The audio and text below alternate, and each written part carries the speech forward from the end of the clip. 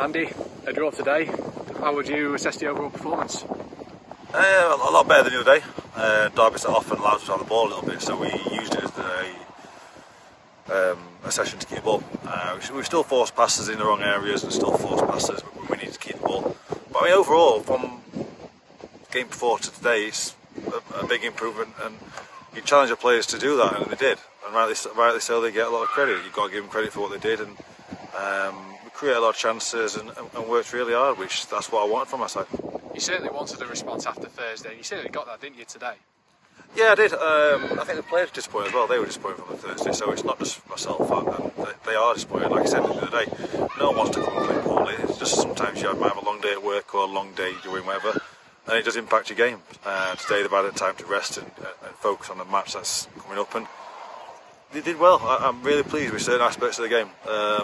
There's still things we can improve, but again, we've 3 weeks away from the start of the season, 4 weeks away from the start of the season, so we've got a lot of time to build on stuff. Another goal for Jasmine as well. I mean, of course, capitalise on the mistake as well. To see as well, attacking players as well, getting more and more confident, as well as the team getting sort of more and more confident as we approach the season on the 21st of August.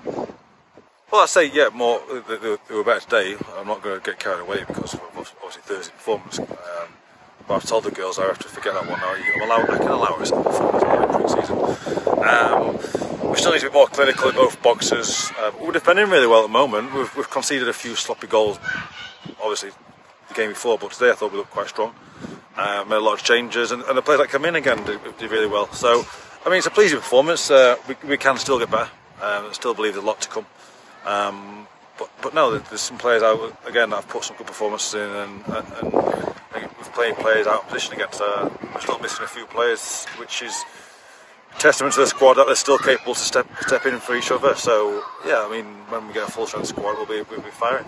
Because you said as well, you were pleased with the defensive side as well, and saw that you had your shape as well, which looked a lot more stronger than Thursday as well. Was that something, the discipline side that you were pleased with as well today?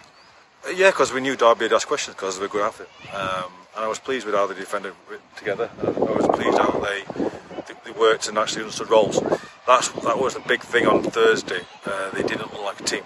Today they look like a team, and that's what I said to them. They said they must believe they are good players individually, and each individual person comes into it, they'll add more and more to the side. And we did today, and we did little bits and bobs. Like I say, we can still get a lot better at certain aspects of it, but no, it's pleasing, and we'll see if we can replicate another performance in a week's time. 2 weeks time, not a game Sunday. So get some good training hours in and see what we can do.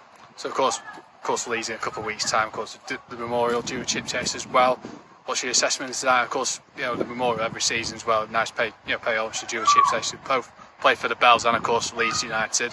What's your feelings ahead of that game then? Oh, it was a good game last time. It's nice to give our respect to Julie. So yeah, we hosted it, so hopefully we can have a good attendance and show respect. But again, it'll be used towards a pre-season game. It's there for minutes for the players to impress and players to prove points that they want to play.